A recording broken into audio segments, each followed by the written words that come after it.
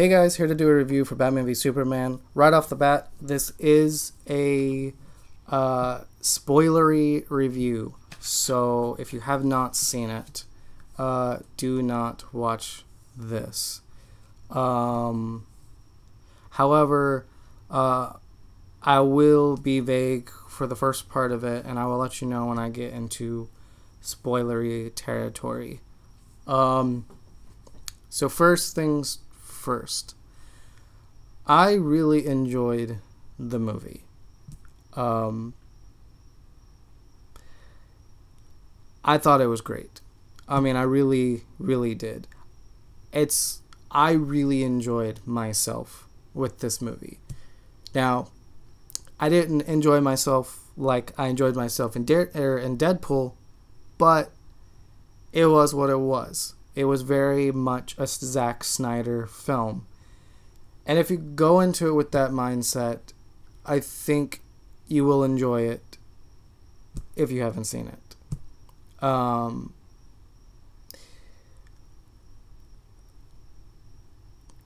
Go into it with open-mindedness. Block out everyone. You know, if you continue to watch this video to the end, block out what I say, block out what everybody else says. Go into this thing completely blank. No expectations, knowing nothing. And I think you'll enjoy it. Now with that said, here's where the spoilery stuff comes in. So, before I saw Batman and Superman, I watched 3 or 4 spoiler reviews. And maybe 2 or 3 non-spoiler reviews. So about 5, maybe 6. I might be missing one, but about 5 or 6 reviews before I actually got a chance to see the movie. Because I'm one of those types where there's no such thing as spoilers to me. You know, now when it comes to things like big event movies, you know, like The Force Awakens was last year, that kind of stuff is different, you know. Like, I would have killed anyone who spoiled Star Wars for me. But that's a little bit different. But just in general, you cannot spoil a movie for me. If I'm going to enjoy it, I'm going to enjoy it no matter what. So I wasn't really worried about that going into it. For me, my worry was just whether or not it was going to be a good movie or not. And I think it was. I really, really do. I walked out of this movie absolutely thrilled to death. I love the beginning of the movie. And there's a train. Awesome.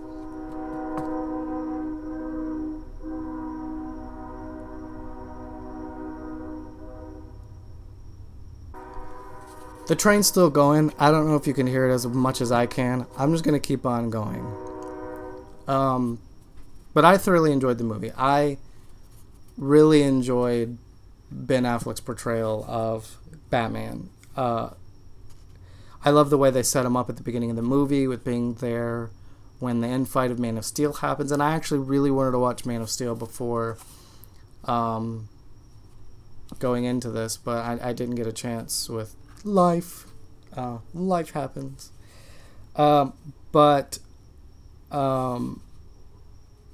And just so you know, before I keep on going, because this does have a big factor on how much you will enjoy this movie, I think, is I was a big Man of Steel fan. The one thing that I tell everyone is I hate Superman.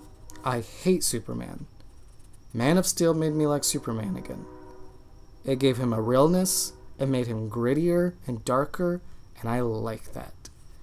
I don't like the Boy Scout type Superman. I don't like it. To me, he's not a superhero.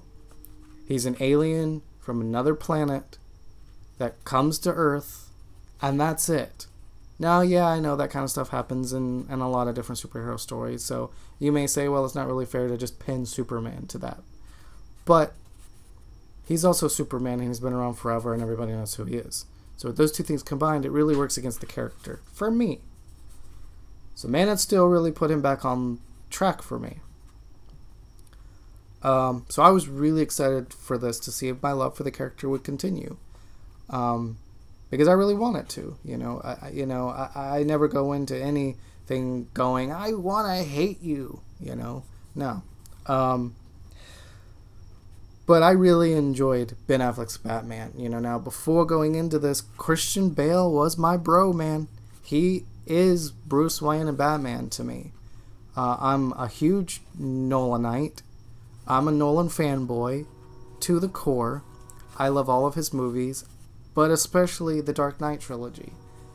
So I was really worried about this portrayal of Batman, especially too because I'm not familiar with the Frank Miller, The Dark Knight Returns. I never got around to watching the cartoon or reading the graphic novel. So, but I really liked it. I loved the older, grittier. I've been doing this for a long time. My methods have changed as time has progressed. I loved it. Really, really loved it. I think it just goes to show the kind of person that Ben Affleck is and the kind of actor, the kind of storyteller he is. He knows how to work a good character. And by proxy, I gotta say, I really enjoyed Jeremy Irons as Alfred as well. They worked really, really well together. Pacing. The pacing of the movie. I watched a bunch of reviews of people talking about how they felt like this movie jumped from one thing to another instead of staying with something for a good enough time and all that kind of jazz. I 100% disagree with that. I do think maybe the script was kind of jumbled. I did get that sense, but I don't think it came off as much as you think it did. At least it didn't for me. There were definitely a few things here or there that I didn't like. I mean, this is not a perfect movie, but I don't think it was as bad as everybody was saying. To me, this is what I equated it to. The pacing of this movie is equal to Inception, Nolan's Inception. If you have not seen it, you should. But it's like that. It's there's narration over scenes. Sometimes they're connected, sometimes they're not. It's always progressing, it's always moving along. You really have to be paying attention. If you get up out of your seat and you leave, or you're not paying close enough attention, you're gonna get lost. And that's how I would say the first half of this movie, maybe even a little bit more, was. It was that way. The movie just kept going and going and going and going and going, and you really had to be in it, and focused on it. Let me tell you, this movie is 2 hours and 30 minutes long, and I never felt it the entire time. At all. And let me tell you, I'm a Lord of the Rings fan as well. I'm an extended version purist. Alright? Those movies drag, and I'm a fan of them. This movie did not drag at all. There is no part in this movie where it drags. It just doesn't. The next thing I want to talk about is Gal Gadot. I loved her as Wonder Woman. Yeah, she's only got a handful of speaking parts, but I have big faith in what Warner Brothers is going to do with the Wonder Woman movie. I'm actually really excited. And again, Wonder Woman is a character that I didn't really know. I don't know much about her. The most I know about her is when I don't remember whether I was in middle school or in high school when it came on, but the Justice League series that was on Cartoon Network for a while. That's my only knowledge of her at all. At all.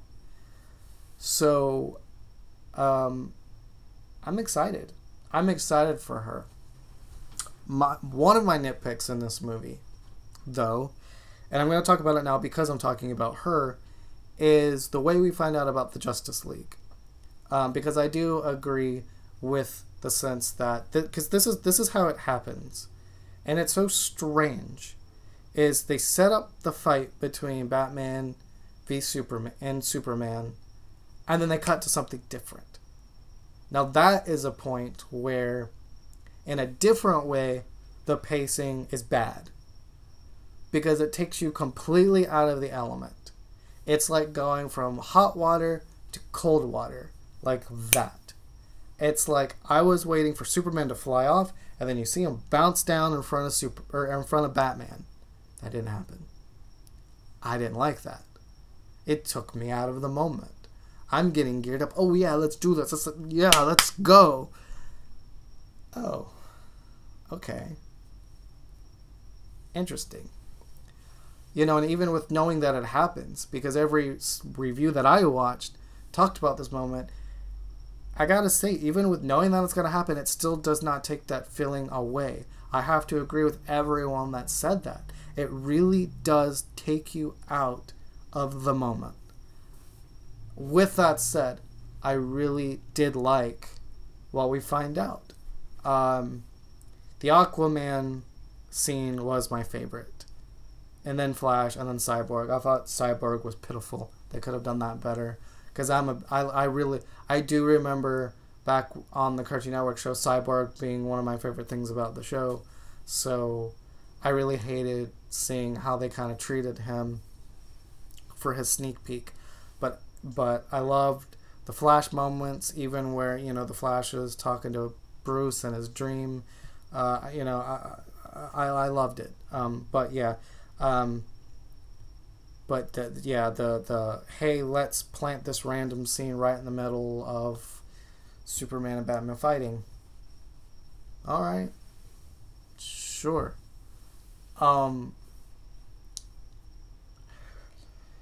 Lex, Jesse Eisenberg. I loved him. I liked him.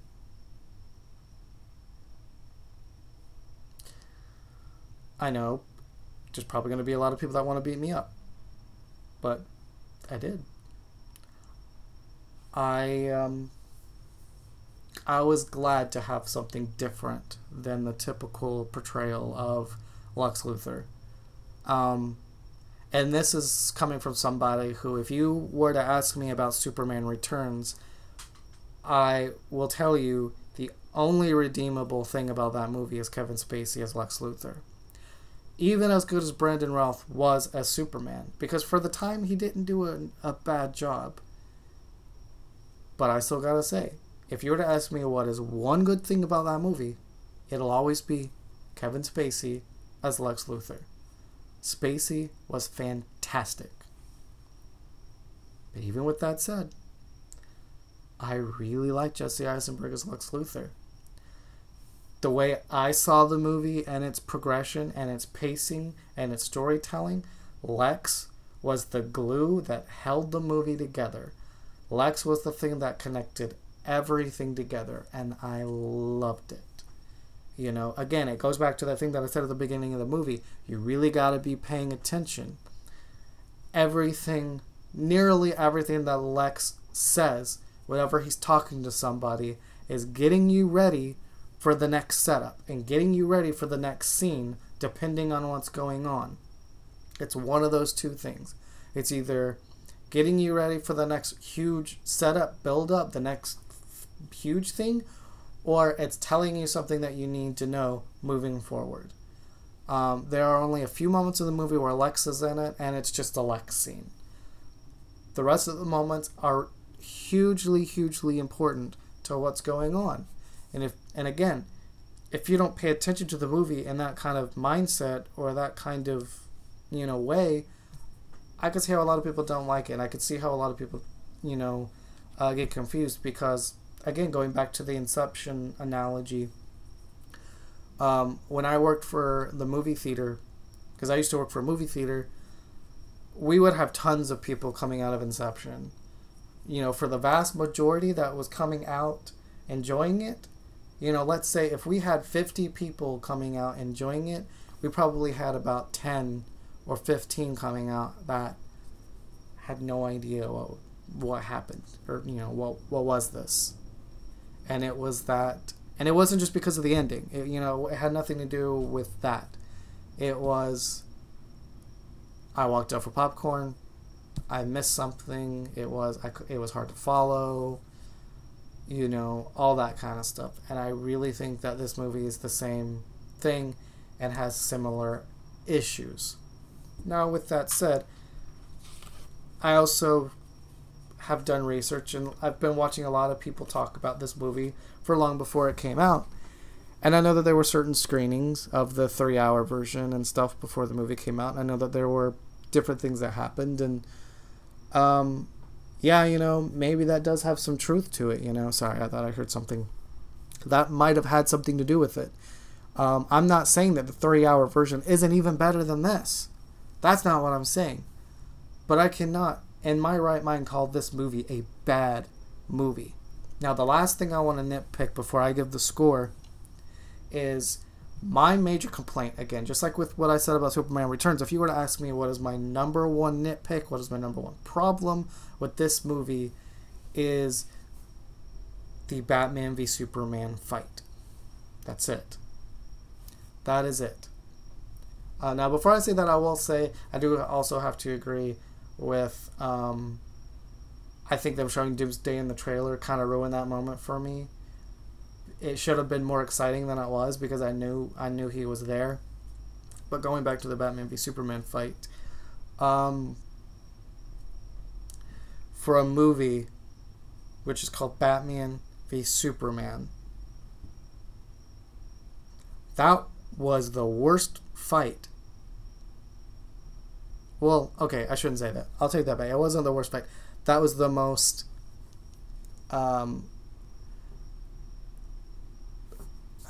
it didn't live up. It didn't live up. It was cool. It was great to look at. But if they knew going into this that that was the only fight that they were going to have, there are a lot more problems that Warner Brothers needs to worry about than anything else. Because you can't do that. You can't have a movie called Batman v Superman and have a fight like that. If they were worried about having two majorly explosive fights back to back, because it was, the Batman and Superman fight was pretty much back to back with the Doomsday fight. And so if their complaint was having those, like having two big fights back to back, I can understand that. So the way to remedy that is to have another fight between them earlier on in the movie. Or having 2 or 3 fights with them. Like, even though this is a bad movie, this is honestly what comes to mind. Spider-Man 3. At the beginning of the movie, Harry chases down Peter, and they have a little brawl in the streets. He almost loses the wedding ring, all of that. They could have had a moment like that pretty early on in the movie. And if they would have done that, plus maybe something else, like another scene like that, maybe even a smaller moment than that, maybe they could have had something where, a citizen was in trouble or something, and they were both going after them, and they kind of cross paths for some reason, Just something small like that. And then we get the fight that they had in the movie, then that would have been fine. But that's my biggest complaint about this movie, was the fight between the two heroes in this movie. Should have been better. Now, with that said, my rating for this movie is a solid 8. I saw the movie last night. I've been sitting on it for a whole day, and it's an 8. It's an 8. That's the score I feel the most comfortable with. I keep wanting to say 7.5 or 7.75. Is it an 8.5? No. So it's an 8. It's a great movie. You'll enjoy it. Call it for what it is. It's a popcorn flick. And I guess if you want to know what I think about this too, before I go, I'll say Superman dying didn't bother me at all. At all. Comment down below. Tell me what you think of Batman v Superman. You can find me on Twitter, Instagram. Other than that, I will see you in the next video. Peace out.